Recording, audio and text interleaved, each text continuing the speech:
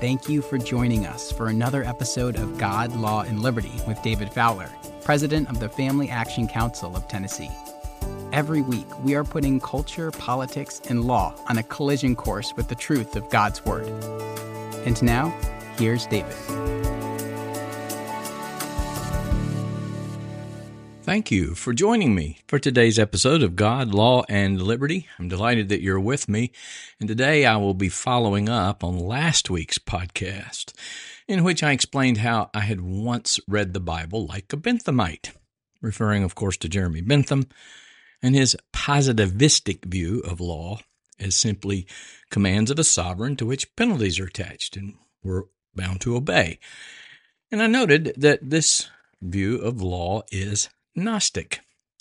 And I also gave an example from legislation being championed by Christians regarding transgenderism in minors, and showed how the leaders advocating for that legislation are doing so in a Gnostic fashion. And finally, I promised last week that I'd put this revelation of my once Gnostic view of the Bible and law in the context of the kinds of Christian views I've seen operating in the sphere of politics over the last, almost 30 years, which is, of course, politics being the place where law and the ordering of society intersect.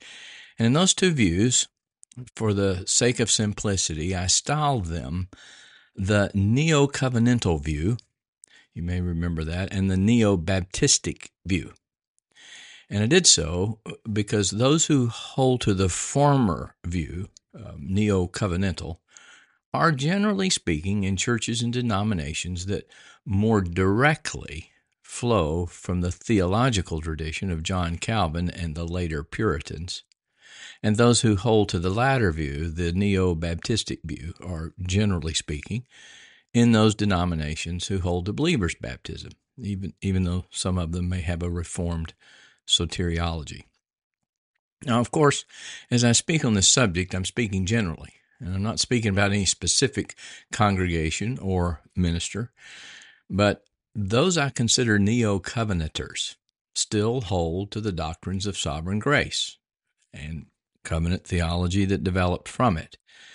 But it seems to me that they have lost Calvin's cosmology and the eschatology brought forward from it and refined by Abraham Kuyper, namely, that this new man in Christ that Christians are is to be a priest unto Christ, a priest unto God, I should say, bringing every square inch of the whole domain of human existence under the lordship of Jesus Christ. So, while covenantal in the way they view soteriology and baptism, I call them neo-covenanters because they rarely want to talk publicly about law or politics, nor do the pastors of neo-covenanters or the neo-covenanter pastors. They don't want to disciple their members in those subjects at any basic good citizenship, let alone even good stewardship of civil authority level. And to be honest, I'm not even sure how many could do so, because no pastors in the Calvinism Kuyperian stream that I have ever met had a class in seminary on law as it pertains to society or civil government. And Calvin, those of you who may know have read his Institutes, did have a small section in the Institutes on the civil magistrate, but from what I can tell, even that is ignored in seminaries today. So the neo-covenanter pastor and elders seem to leave discipleship in this area of law and society up to podcasters and perhaps a few other parachurch ministries. And I hope, as should have been clear from last week's podcast, that can be a very bad idea. But it seems to me their soteriology has degenerated to a piety that seems to have excluded anything public addressed to the larger society. And I'll talk more about that in a few minutes, but I want to move on to the other group, the Baptistic group. And at one time, historically speaking, And unlike those in the Calvin Kuyperian covenantal stream, they wanted a stricter separation of church and state, almost at times taking on a two-kingdom sort of approach, similar to that of Martin Luther. The church was a kingdom, and it did its church things, and the ruler had a kingdom over the social order, and while he should always be Christian and rule Christianly, they were two kind of orders that didn't really interface with each other, so to speak. So the Anabaptist movement, which was away from the theology of covenant baptism, tended to be separatist in nature, following a desire to create a holy community, which is great and sound biblical telos. That's what we should be doing. That's the point of Ephesians chapter 4. But it seems that they tried to do it through a sort of abstention from the world. And this abstention, this two-kingdom kind of theology, worked fine until the Christian ethic in society was repudiated by rulers and the larger society, and society started falling apart. And in that falling apart, one of the results was that those holding to this Baptistic view, a separatist sort of view, this two-kingdom view, started getting squeezed by civil government in what they can do and can't do outside the church. So, as a result, it seems to me, those in the Baptistic, Anabaptist kind of camp now want to engage more with civil government, and they want civil government to enact laws that reflect their ethics. So that kind of change in engagement is why I would call them neo-Baptists. They're sort of different from, perhaps you might say, the Danbury Baptists that we're familiar with in connection with Jefferson and wanting a stricter separation of church and state. So here's my assessment of both of these groups. And again, it's based on what I've seen, and I'm speaking generally. But they are both Gnostic when it comes to law. And as was true of me, they don't even know it. So there's sort of my definition of the two groups and why I call them neo. But as I thought through what I would cover today, I realized I couldn't, in 20 or 30 minutes, expound on both of these two views and tie it into 1 Timothy, which I keep promising I will get to. And so today, I'm just going to give you my take on the neo-Covenanters and what their form of Gnostic theology has produced. And I'll take up the neo-Baptist next week. So I hope you'll stay tuned for both of these, because I think when we break them down, if you'll hang in there with me, you'll have a better understanding why the form of Christian political engagement employed over the last 40-plus years, beginning with like the Christian Coalition, which wasn't not the Christian Coalition, the Moral Majority, which wasn't even Christian, on its face. But then following with Ralph Reed and his Christian Coalition and the group he's now doing, Faith and Freedom or whatever. But why none of that has done much of anything, if anything, to really restore righteousness or justice in society. And I think, if you'll hang with me here, you'll see why I don't personally expect any better results from the view of law coming from those that are fed up with the neo-Covenantal and neo-Baptist camps and are rightly leaving them, which is another camp, which I'll call the neo-theonomists. More about them in a future episode, so hang in there. I hope I can speak to everybody who might listen to this podcast and be of help to them in thinking through their own positions. But for today, here's my take on the neo-Covenanters. They are Gnostic, in my view, because they have divorced biblical theology, which entails law, as Torah. Remember Burnside talking about that, as teaching about the nature of things and their purpose, from really a metaphysics. They've divorced it from any history other than that of the individual, resulting in pietism. More specifically, it seems to me, they've lost sight of their historic cosmology, specifically the dominion mandate, which relates to the whole of the created order being developed for the glory of God. And so when you lose that historic cosmology and the purpose of creation, it's easy to lop off civil government and law as pertaining to society and from your view of the Great Commission. Genesis 1:28 seems, at least to me, among the neo-Covenanters, to be missing from the commission in Matthew 28, as if the new covenant has no historical relationship to the covenant with Adam prior to his transgression. It's of a completely different kind and nature. But this kind of break in history is what Gnosticism does. So the neo-Covenanters, to me, seem to have lost sight of the history of their cosmology. And of course, cosmology is the beginning of history, right? It's the telling you what is the nature of this place, its purpose, which goes to its history. But they've lost sight of this history of their cosmology that was fundamental to those who, or should be fundamental, I guess you could say, to those who consider themselves following in the stream of Calvin and Kuyper. I'm going to share with you here in just a moment how Kuyper spoke of that history and the relationship between cosmology and politics, which, to be honest, I don't think many neo-Covenanters are familiar with, or they wouldn't so strongly eschew anything political being discussed within their congregations. Not I'm talking about Sunday morning in a worship service, but at any time. And Kuyper pretty much damns them with these words. This is from his lectures on Calvinism to the seminarians at Princeton Seminary in 1898. Listen to what he says.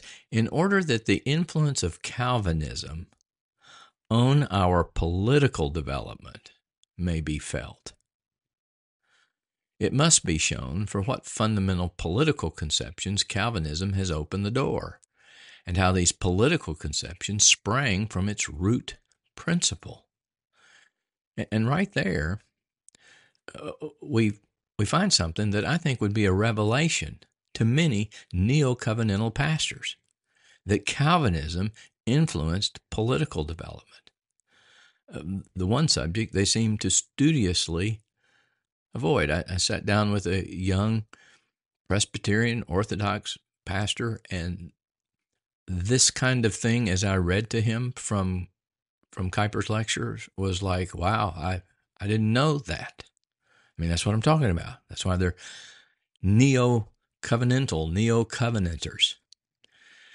And then Kuyper lays out the bit of history that's essential to that influence. So in that one sentence, he used political 3 times in one sentence.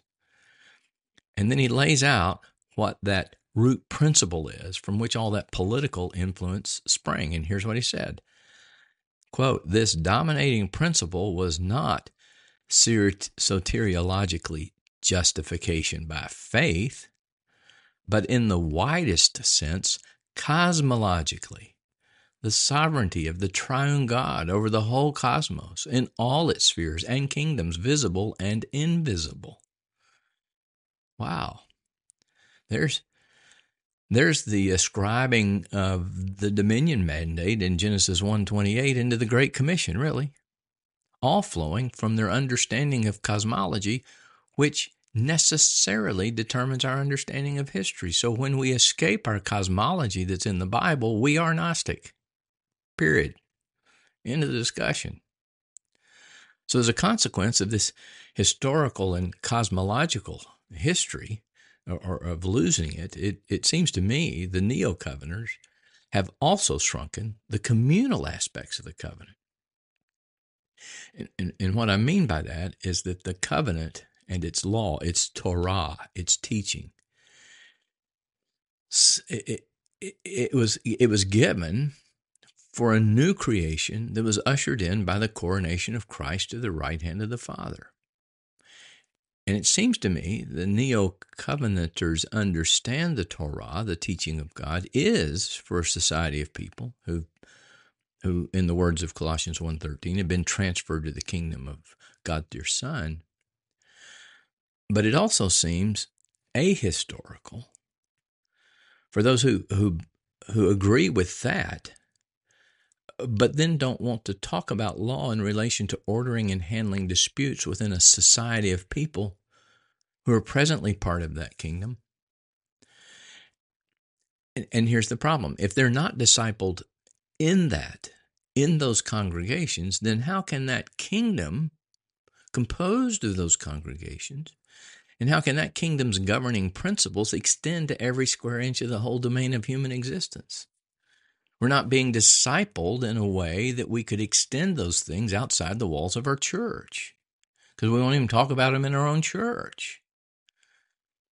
So it seems to me, then, as a practical matter, the neo-Covenanters put the kingdom of God and its extension off to some future eternal state.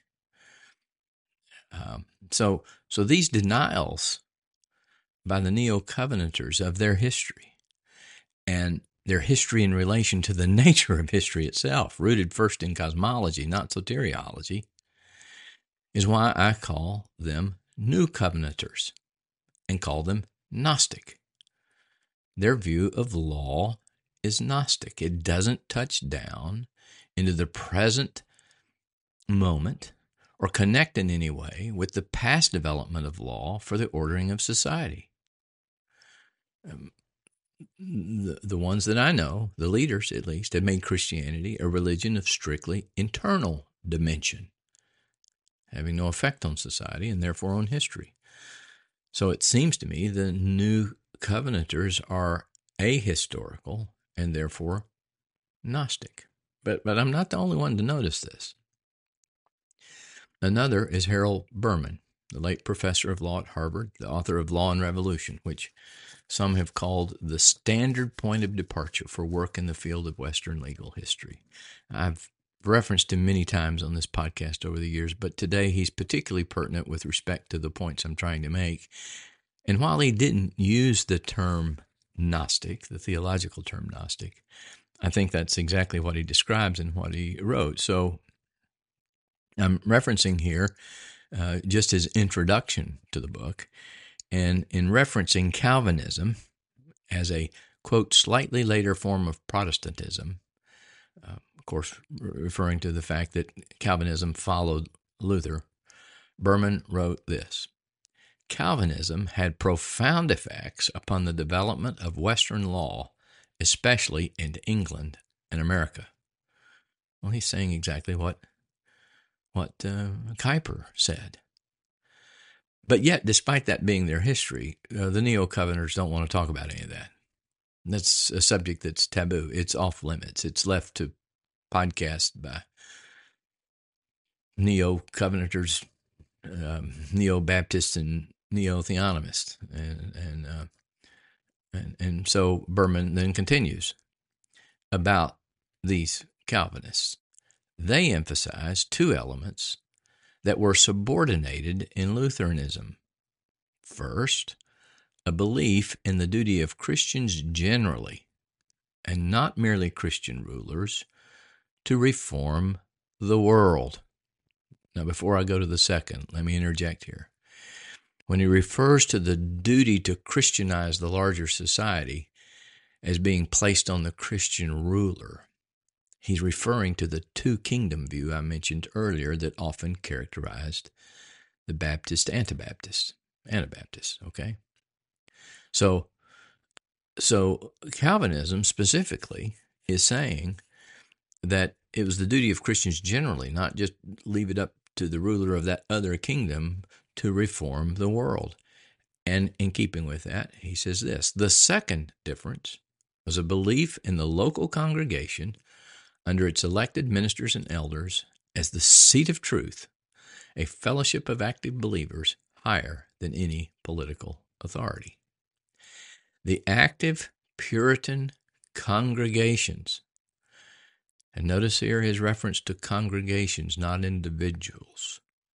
The active Puritan congregations bent on reforming the world were ready to defy the highest powers of church and of state. Of course, he's referring there to with Puritans, the Church of England, right? But prior to that, the Reformers, the Catholic Church. So they were willing to defy the highest powers of church and of state in asserting their faith, and they did so on grounds of individual conscience, also appealing to divine law, to the Mosaic law of the Old Testament, and to natural law concepts embodied in the medieval tradition. But what I find among the neo-Covenanters is that this bent, particularly bent of a congregation, is totally missing. That idea that a congregation would be bent on seeing a reformation of the city or of the county or of a nation seems to be wholly foreign to them, at least in the Presbyterian-related churches that I've been involved with for 10 or 15 years. So what Berman describes to me is what the neo-Covenanters have abandoned, with their emphasis on the individual and individual piety and the corresponding limitation on expanding the kingdom of God into the wilds and the wilderness of the public square. So, again, it seems to me the neo-Covenanters have forgotten the history that God gave in the dominion mandate and the purpose for history. Or if it's not been forgotten, at least they no longer will publicly cast a vision for that among their congregations. That history is apparently irrelevant. And so as a consequence, it seems to me the new covenant has become, as a practical matter, a sharp break from a cosmological history and its goals laid out in the first 2 chapters of Genesis that Calvin and Kuyper were strong on, which is ironic to me, since Covenanters fault the Baptistic for making a break in history and their flow in theology by having only believers' baptism. So in this way, it seems to me the new neo-Covenanters are guilty of what they find to be a fault in the Baptistic group's non-covenantal view of history. It's the pot calling the kettle black, and they don't even realize it. So in sum, I don't think the neo-Covenanters of our time could produce the society that developed in England, that produced the common law, or the society the colonists founded. And the evidence that I find for that conclusion is in the effects of neo-Covenanters on society over the last 100 years or so. And our society has been no less a non-Christian wilderness, though technologically advanced, than were the societies that were Christianized in the Middle Ages and in England. So I find them impotent for the most part. And again, I'm not alone in my thinking. Berman wrote this as well. Here's what he said. Whoa, this is just not nice to have to think about if you're a Christian, and particularly if you're of the covenantal Calvinistic Kuyper stream. He writes, Puritanism in England and America were the last great movements within the institutional church to influence the development of Western law in any fundamental sense. And he says that all changed after the formation of this nation in 1789. So I mean, he's saying Puritanism, that Calvinistic theology, has been dormant and uninfluential for quite some time. Now, for those of you who may be neo-Covenanters, who might protest Berman's view of history and the development of law in recent centuries, he adds this, which actually is very telling and somewhat damning as well. He adds, undoubtedly, prophetic Christianity, now notice he refers there to prophetic Christianity, continued to play an extremely important part in bringing about law reform. For example, in the abolition of slavery, in the protection of labor, and in the promotion of welfare legislation generally.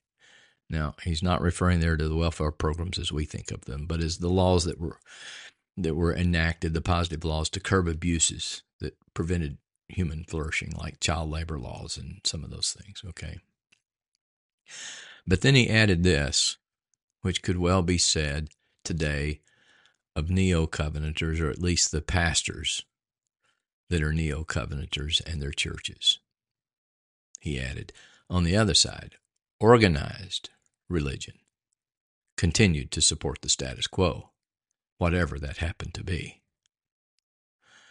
So you see here he draws a distinction between Christianity as having members who have a prophetic voice calling people in society to enact positive laws to curb wrongs, and organized religion that was missing in action.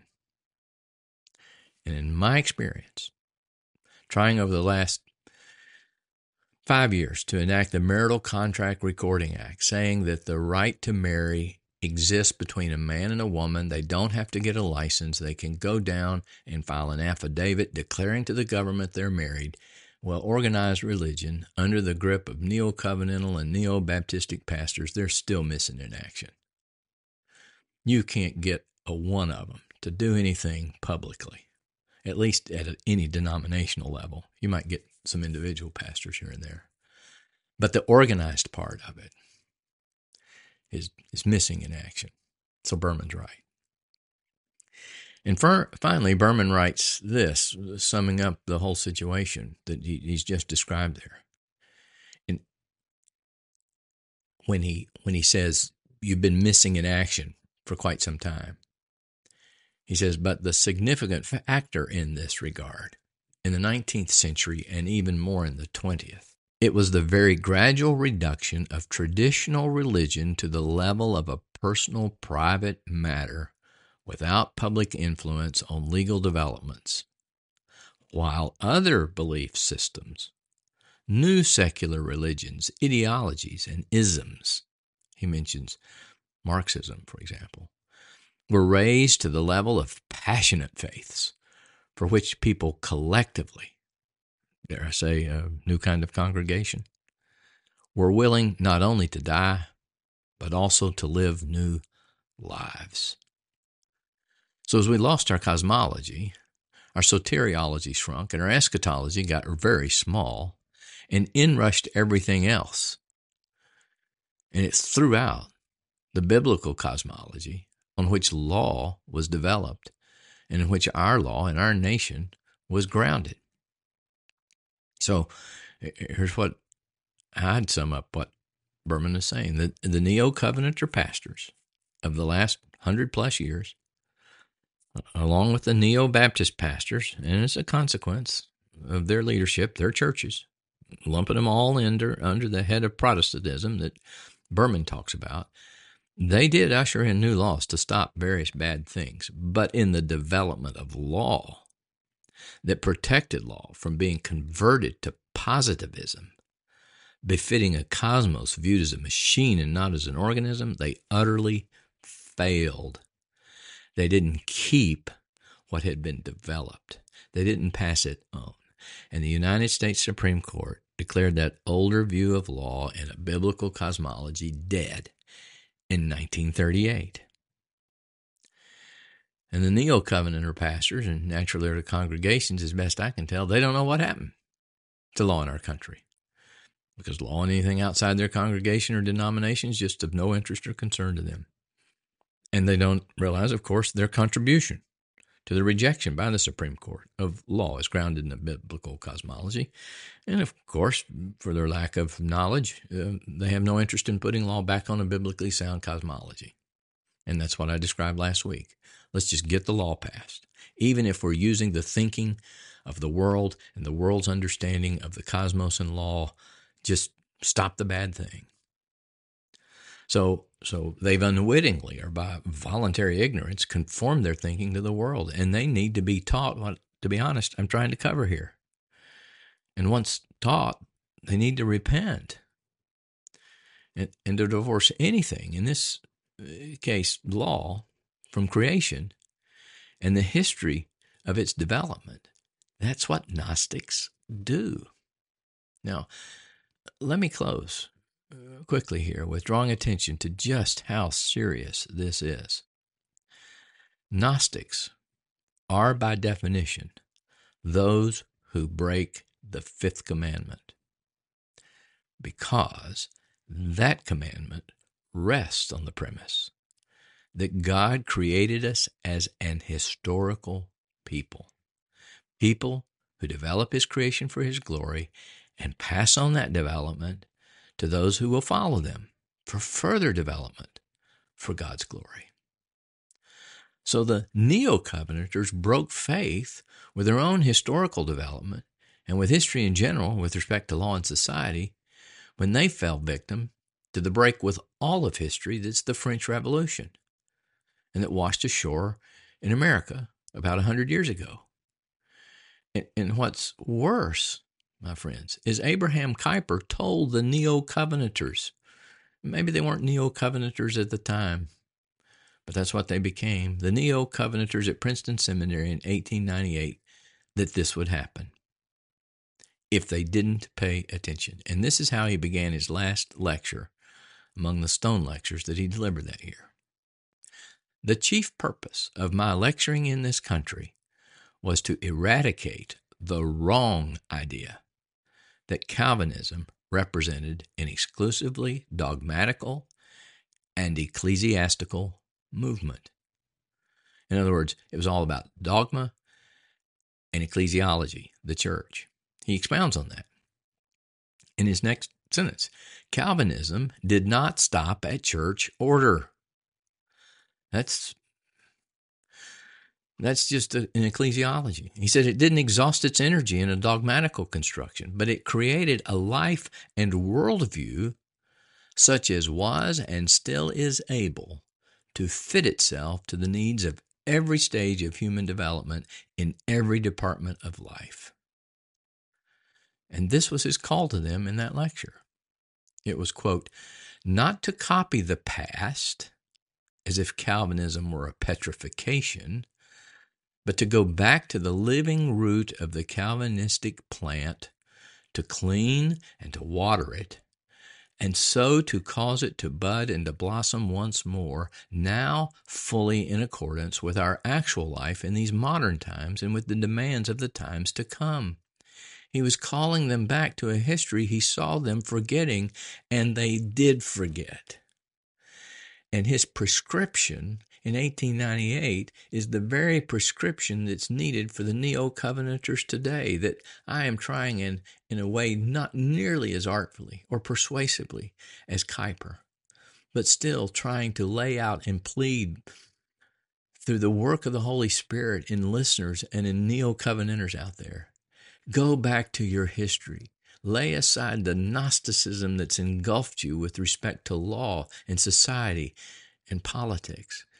I mean, what Kuyper wrote there about going back to the living root, that's keeping the fifth commandment kind of stuff. That's non-Gnostic stuff. And the seminarians didn't listen then, and so far, I've found the leaders among Calvinists and the broader group of neo-Covenanters among them still not listening. I'm praying they will. Oh, I plead with God that they would. And maybe if some today are listening or get a hold of this podcast, and after they finish getting mad at me, they might heed what's been said, and I'm happy to help teach them what they didn't get in seminary. And if I can, I hope they'll let me know. I'll be happy to do it. Well, next week, I'll take a look at the neo-Baptists and the Gnostic theology they bring to law and politics, and that should be fun as well. So I hope you'll join me for the next episode of God, Law, and Liberty. If you enjoyed this episode, please subscribe to the podcast. And if you want to help spread the word, please give us a 5-star review and tell your friends to subscribe too. God, Law, and Liberty is available on Apple Podcasts, Spotify, and wherever you listen to podcasts. For more information, please visit us at www.facttennessee.org. That's factennessee.org. And please follow us on Facebook, Twitter, and Instagram at Fact Tennessee.